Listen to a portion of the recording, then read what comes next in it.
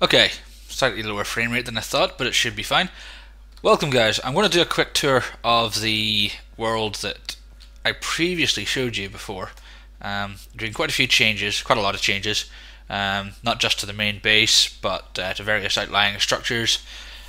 And I figured now would be a perfect time to let you see everything that we've been doing so far. We've got a big, massive storage and construction area in here, workbenches. We now have an anvil, ender chest, tons of furnaces. Main core building really is pretty much unchanged though from last time, so I'm not going to spend too much time on that. One thing that you may notice now is that I'm running around quite quickly. We now have beacons set up around, well, at the perimeters and one there, giving us all various bonuses. So we have speed, haste, strength, jump boost, regeneration, resistance. Jump boost will allow you to jump over fences. Normally these you can't jump over. With jump boost, right over and breaking your ankle. One big major change is the dock. Given the huge amount of water around, we decided, well, John decided. A lot of the stuff was built by John, so if I hope I don't take any unnecessary credit. Given the huge amount of water around, it seems John decided that a way of getting boats in and out of the place, not just quickly, but in a fun manner, was needed. And so he created this rather lavish construction. And yeah, the switch gear for the doors is broken. They're jammed open now until you step on the switch. Usual maintenance access, John and his redstone. By the way, if anyone's noticed, I am using a different texture pack now. I am using Misa's texture pack. I honestly can't remember quite how this works. One of these, something like this, spits out a boat. You get in the boat, hit the button, yes, and there's a countdown, and out you go into the water, and you're free, which is kind of cool. That's Dave's tower there, as you can tell from all the lava pissing out the sides of it. He's gone down quite far, I think to bedrock level, to build his Dave cave. And there's something over there. Oh yes, that contains the one remaining villager from when we took this place over. So now to get back into here, I think we go through here.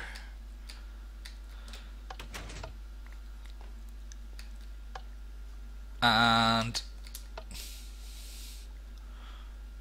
I'm not entirely sure if that was right.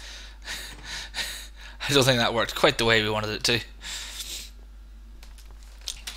Okay, that's the dock. The farm has been changed a little bit from its original design. Initially, all the animals were just kept separate to one floor. Then they were separated out by type. So blue sheep, red sheep, etc. were all separated out. Someone's come along and vandalised that layout. And, well, I'll show you shortly, but as you see, breed before killing, shut the gates behind you. These animals like to get out, and we like to keep the stocks alive. We now have here a new hopper system. You can put items that you want. It'll pick up items dropped around it, and you can put items into it to go into the chests that are down there. So it's where we collect all the eggs from the chickens, because they drop straight down the middle. We have a whole load of cows, and all the sheep are...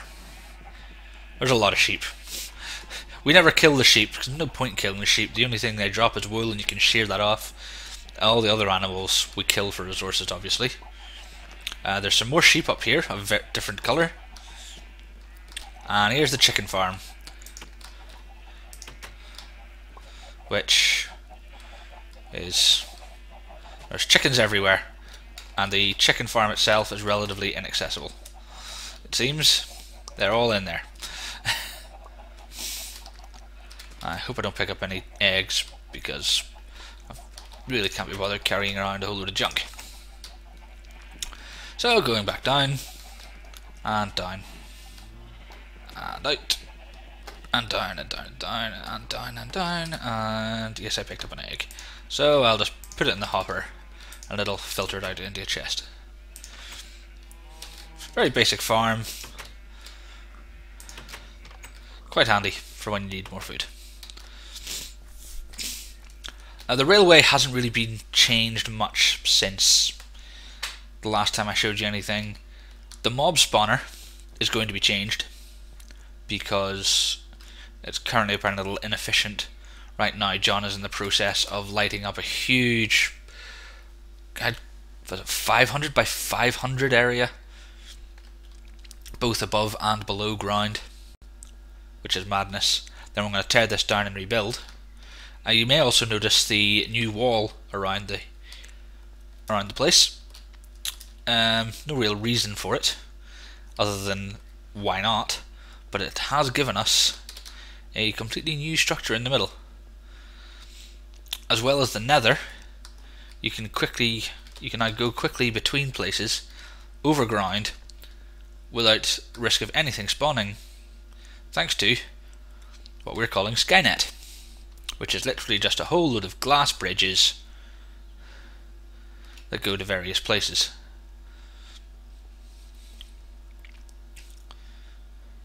Now my one fear is running around here with all these power-ups from the beacons.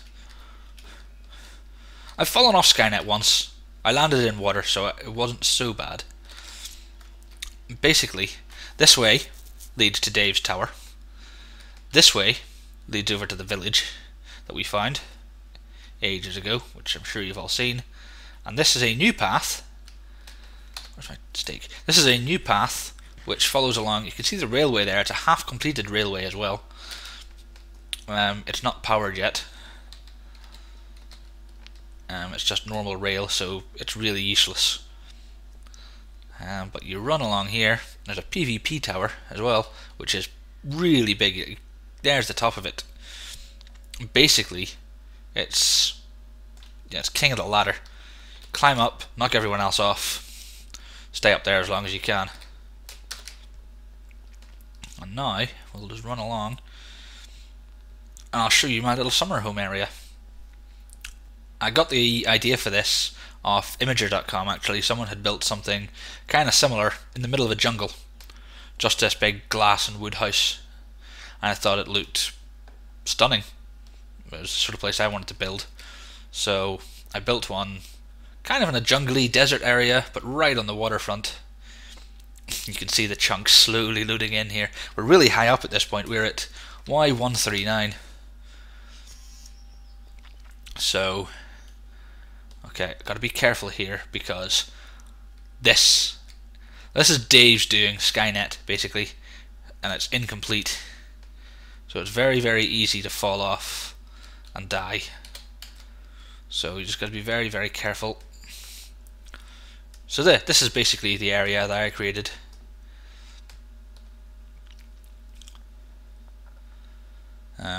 It's lit up a bit, not terribly well. Every now and again there's a spider will spawn on top. Balcony. And what I've got here, a little diving platform into the water. Close the gate behind me.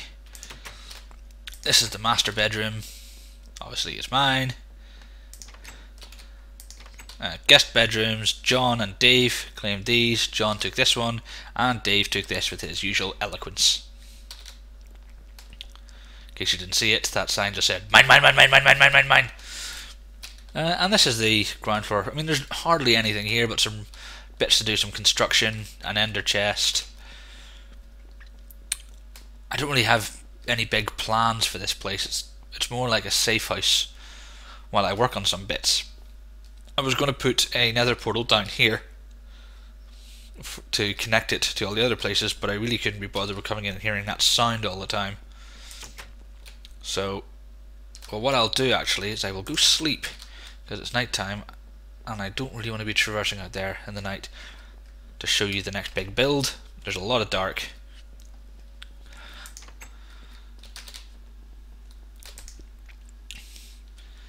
Yeah, so I'm now using Mises texture pack, and as you can see I'm using Optifine as well. So I get slightly better performance and a slightly nicer looking Minecraft as well. I've not really contributed to many huge builds so far in Minecraft. Not on this server anyway. So I decided it was about time that I got something to really put my name on. And this is it. As you can tell, it's stadium-like. In the past year or so I've gotten into baseball in a big way. Ooh, there's a spider.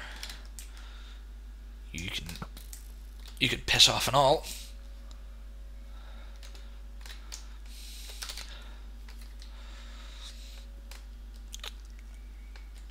And so I wanted to recreate a Major League stadium in Minecraft. The hardest, well, I say the hardest part, but the first big trouble we had was I decided I wanted to make it as close to 1:1 scale as I could. So the actual field area is a 100 by 100 meter square, so that's 100 blocks, and that's big. This was not a flat area to begin with. This was hilly and full of holes. It took a lot of work to smooth this all out, and there's big areas underneath where stuff can actually spawn depending on how well lit up it is. If anyone's a baseball fan, they'll probably recognize that scoreboard. The stadium I'm recreating is Coors Field, home of the Colorado Rockies. This building will be gone once construction is complete. It's just a sort of temporary construction hut. I did have a little one-floor glass and wood building sitting behind home plate. Then I needed to move it to build the stands. Dave helped with that and decided that I needed a 3-story mud hut. So far there's not a huge amount in the stadiums or in the stands. There's nothing behind them except a sheer drop.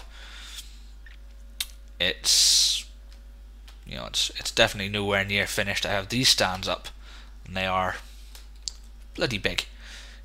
Yeah, they took a long time and a lot of stone to make. There are VIP boxes and press boxes, and if we go along here again, this dirt will come down at the end. It's all scaffolding, and if you look over there, there's the bullpen in there for the pitchers to warm up. Obviously there's no way of actually playing baseball in Minecraft, but you know, it's a little project. It's a big project.